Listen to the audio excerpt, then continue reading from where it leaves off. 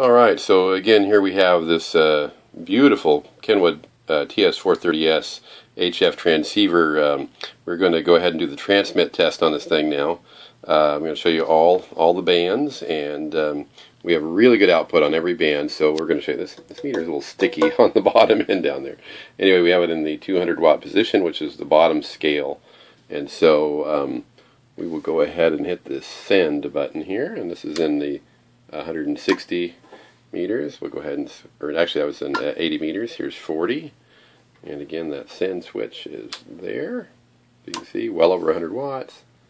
Go to this one, and it also has, see, wrong, there's the send switch. Going to the next frequency up 20 meters, and if I can see the switch, there it is.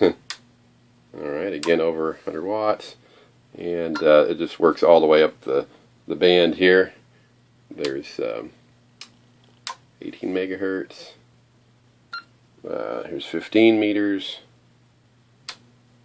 There you go, 15 meters, and also on 17 and 10, or 12 rather, and 10. Here's the 10 meter one. There you can see it's over 100 watts, or right at 100 watts. So it has great transmit output, and again this is in the CW position, as you can see, and so there you have it. Very fine example of the Kenwood TS-430S HF transceiver.